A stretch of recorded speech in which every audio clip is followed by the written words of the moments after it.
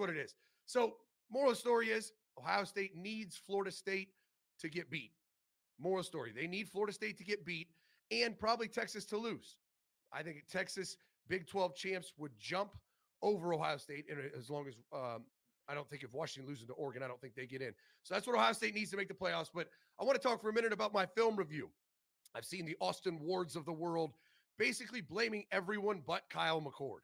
And I will go on record and say, after breaking down the entire offensive game film, the defense is coming tomorrow. After breaking down the entire offensive game film, that's by far his worst game he's ever played. He was missing throws, missing reads. We just put the one clip out. There's 5 other ones where it's a simple concept. Smash, high-low the corner. Just read the corner. And Kyle doesn't even take a drop and just throws it right now.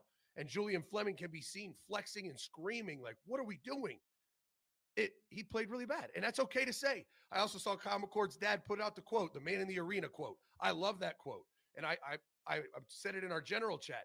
If I was Kyle McCord's dad, if this was Cameron Smith, I would absolutely have a real conversation with him about how he played and where he thinks he needs to get better, what his mindset's like, what it's like moving forward. But I would also do exactly what I don't even know his name, Kyle McCord's dad is doing. I would talk to him about the man in the arena. Like it's easy for me to sit here and be critical. Now, I actually know what I'm talking about. Most of these media members don't even can't. One, they don't have the film. 2, they can't watch the film.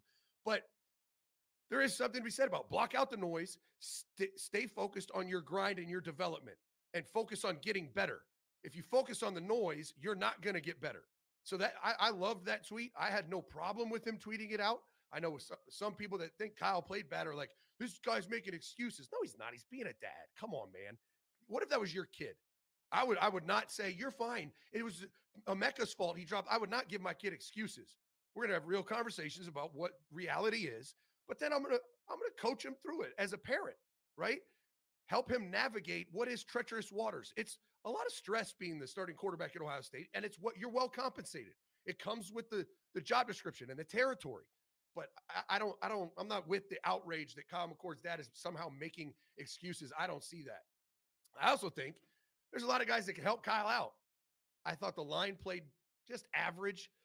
There was a nice window there where they were pounding the shit out of the ball and blocking really well. They started off the first 3 drives-ish and were mis-IDing, not blocking well. Michigan's defensive front definitely won the battle early. Then I think Ohio State kind of took the momentum from them.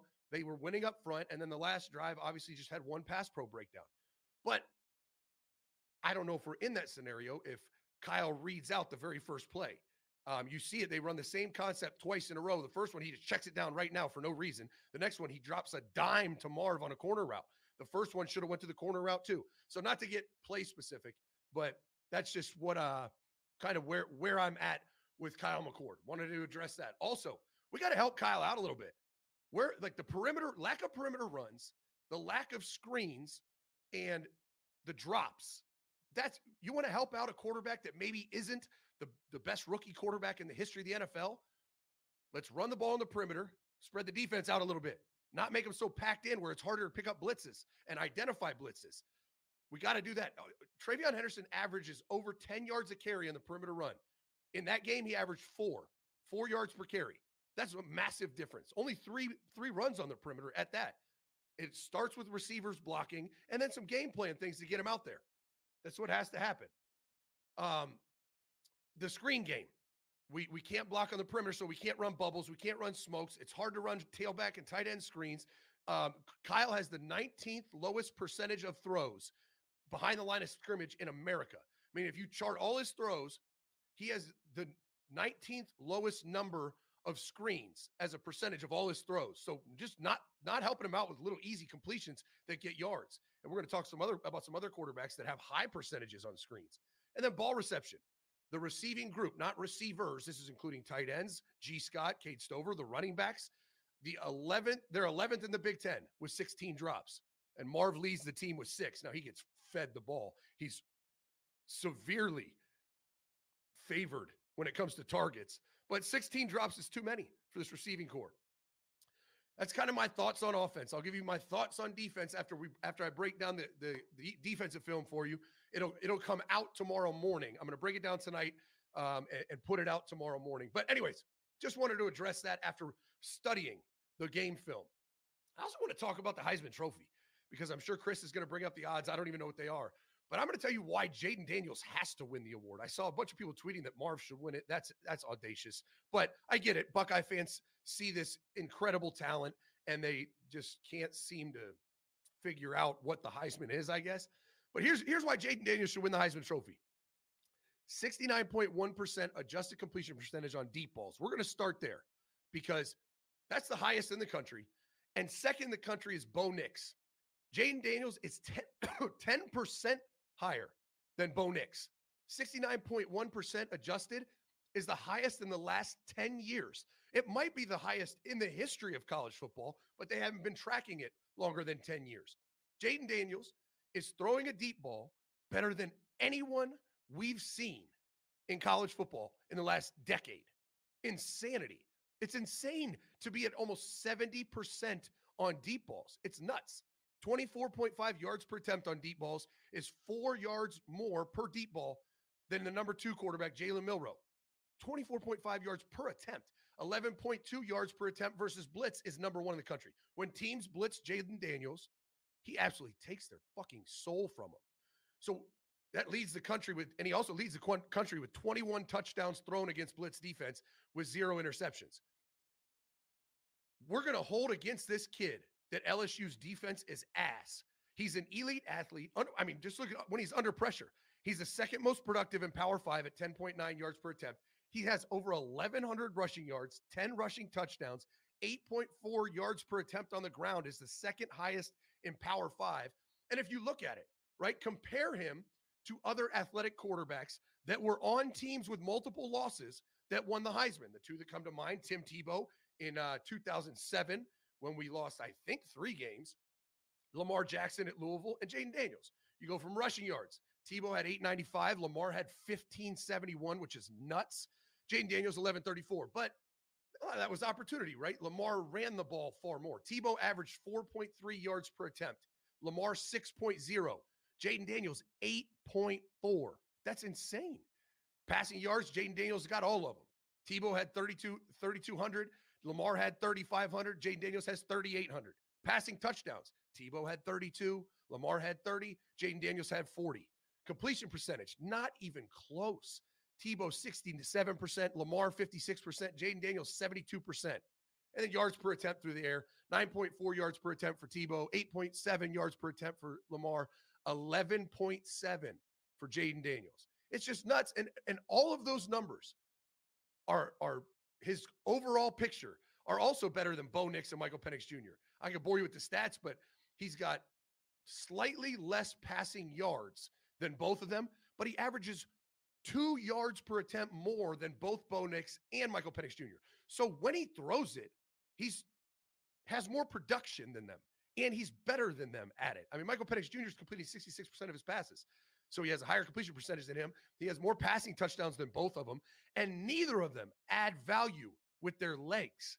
Jaden Daniels almost has 5,000 total yards, 4,946, with 50 total touchdowns that he either threw or ran into the end zone.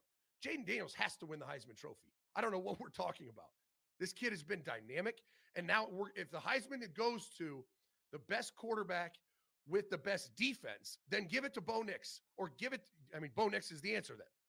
If it goes to the best player in college football, it's unequivocally Jaden Daniels. And I'm going to bet on it. I think the Heisman's going to get this one right. I'm going to put at least $100 on Jaden Daniels to win the Heisman. I encourage you to do the same. The kid's been the best dual threat quarterback that we've seen. But just my thoughts. I'm curious in the comments your thoughts. Will Jaden Daniels win the Heisman? Yes or no? Y or N? Let me know. Will he win the Heisman? All right, I want to talk a little bit Bama, Georgia, the SEC matchup that could really shake shit up and knock somebody out of the playoffs, right? Because if Bama beats Georgia, I think they both get in. And that's going to not, barring 3 undefeateds. I guess if you have Florida State, Washington, well, you can't have 3, and Michigan. You have those 3 undefeateds, then I think winner of Bama, Georgia gets in. Texas is really, that's going to be a hell of a debate. 1 loss Bama SEC champ versus 1 loss Texas Big 12 champ. will be chaotic if that happens. But this is really a tale of two quarterbacks. Carson Beck is quietly, and we don't talk about him enough. No one talks about him enough. He's quietly one of the best quarterbacks in America. He absolutely will be the front runner to be the number one overall pick in next year's draft. I guess you could convince me maybe Shador will hold that title going into the year. But Carson Beck has been ridiculous. Third highest graded quarterback in Power 5. It goes Bo Nix, Jaden Daniels, Carson Beck. I mean, that's the two Heisman frontrunners. And Carson Beck is third. Fourth highest completion percentage in America at 72.2%, number one in the SEC. Eighth most productive quarterback in America at 8.4 yards per attempt. He has thrown a shitload of screens. So this is what I want to talk about, because that's why you need to watch film. That's why you need to subscribe to the Coach's Film Room. 23% of his attempts are behind the line of scrimmage. That's not to knock his production or performance, but he's throwing a shitload of screens, and they're working. That's the third most in Power 5 football. 23% of his throws are behind the line of scrimmage. But he does have the second highest completion percentage on intermediate throws in America. And that's, when I look at it, deep balls take your life away. Those 10 to 20-yard throws, those are NFL throws, right? That's that 15-yard dig you got to rip on a rope. The 18-yard comeback, you got to throw a 30-yard pass to get it 18 yards. Second highest in America. Really impressive. On the other side of the ball, you got Jalen Milroe. Still the longest average depth of target in America at 13.9 yards. That's the average distance he throws every pass, right? Deep ball, short, average out. Highest adjusted completion percentage on short throws in America. Throws under 10 yards. Has 91% adjusted completion percentage. Really, really well. Most productive quarterback in America under pressure. 11.0 yards per attempt. The kid's a freak. He gets under pressure. He can extend plays. He can jump into a scramble drill, and he's going to make you pay. He's phenomenal at it. He's also the second best deep ball thrower in America at 55% behind Jaden Daniels. It's those NFL throws that he can't make, whereas Carson Beck is the second best in the country at those 15-yard dig routes. Jalen Milroe's ninth in the SEC alone with a 55% completion percentage on those intermediate throws. And I think the real issue I have here is the Tommy Rees effect, right? You have this dynamic athletic quarterback. You should have a great run game, right? How can you not help this kid throwing the football with play action pass and RPO? His completion percentage is 12.1% lower when there's some kind of run game aspect to it. That's the fourth worst in Power 5 football. Tommy Rees is doing an awful job helping this kid. The biggest difference between the two, part of it is Jalen Milroe's athleticism, but Carson Beck he gets the ball out, man. He reads defenses quick. He gets through his progressions quick. He averaged 2.37 average time to throw seconds, 2.37 seconds. That's the first in the SEC, second fastest in the country. Jalen Milroe, 3.48 average seconds average time to throw. So 2.37, 3.48. That's last in the SEC, second to last in the entire Power 5. So part of it is him extending plays. The other is he doesn't get it out as fast. Could be problematic, right? When I look at this matchup, right, Georgia's offense, this model of efficiency, I mean, they're the fifth overall offense in the country, averaging 7.25 yards per play, going against who I think is one of the better defenses in the country, certainly in the throw game. They're the 13th best passing defense in the country, 39th best rushing defense in the country. Bama's rush defense hasn't been great. It's just been decent. And Georgia's running the shit out of the ball. 9.3 yards per carry is ridiculous. That's almost it's 11th in the country. But here's where Bama's defense struggles. Rush defense has just been okay, like I said, and Georgia has a top 15 rushing attack. And then big plays. They're 50th in America at preventing plays over 20 yards. Georgia has the 9th most big plays in the country. So that's where I kind of trend to the matchup favoring Georgia. Even though I love this Bama defense, I really think Georgia has an edge offensively with big plays, running the football, and Carson Beck just being an efficient quarterback. On the other side of the ball, when Bama has the ball, and kind of analyzing this Georgia defense, right? This Georgia defense is not the Georgia defense we've watched the last 2 years. I've said that time and time again. It still is true at this point in the season, after the regular season. They don't create turnovers. They're 104th in America. They don't disrupt offenses, right? They don't get you off schedule, much like Ohio State's defense. 67th in the country in sacks, 100th in the country in TFLs. And they aren't a good red zone defense, 67th in America. So there's a ton of weaknesses here on Georgia's defense. You look at Bama, 27th overall offense in the country. And what's wild is Jalen Milroe, who can't throw the ball, has the third best passing attack in the United States in the United States of America. 10 yards per attempt, third in America. Completion percentage, 35th in America. Not as efficient as some of these other passing offenses, but man, do they make people pay. But what's shocking to me is Bama. I mean, you're talking about Trent Richardson, Derrick Henry, the 53rd best rushing attack in the country. You would expect more out of Bama, and I think it speaks to Tommy Rees and his lack of ability to use RPOs and play action passes, right? If it looks like a run, it is a run. If it looks like a pass, it is a pass. It's just what it is. This Georgia defense is phenomenal against the throw game. So that's really strength on strength. They have a top 5 passing defense against a top 5 passing offense with Jalen Milroe. Going to be a hell of a matchup. It's interesting. I always talk about sharp analytics. It's my favorite metric to evaluate offense and defense because it's a formula that takes in drive efficiency, explosiveness, play efficiency, and negative drives. Defenses, Georgia has the 11th in the country, Bama 12th. Offenses, Georgia has the 3rd best offense in the country, Bama 18th. I'm giving the nod to Georgia. I think they complete the job. I think they go 13-0. I think I was wrong about them losing. I think they are going to beat Bama this weekend. I did want to mention, kind of by that same metric, the top offenses in the country. LSU 1, Jaden Daniels, Heisman, strike opposed. Oregon 2, Georgia 3, Michigan 6, Ohio State 10. So Ohio State top 10 offense, despite all the negativity, unfair negativity on Kyle McCord. And then the top defenses in the country, by the same metrics. Regular season's over, 12 games in. Ohio State 1, Penn State 2, Clemson 3, Texas 4. Texas 4. Interesting. Quinn Ewers and then packs that defense. Maybe it could make some noise in the playoffs. Iowa 5, Florida State 6, UCLA 7, Michigan 8, Oregon 9, and Notre Dame 10. That's the top 10 defenses in college football after 12 weeks. My favorite metric, and when I watch film, it checks out. So that's my coach's report. We'll get Chris back in here.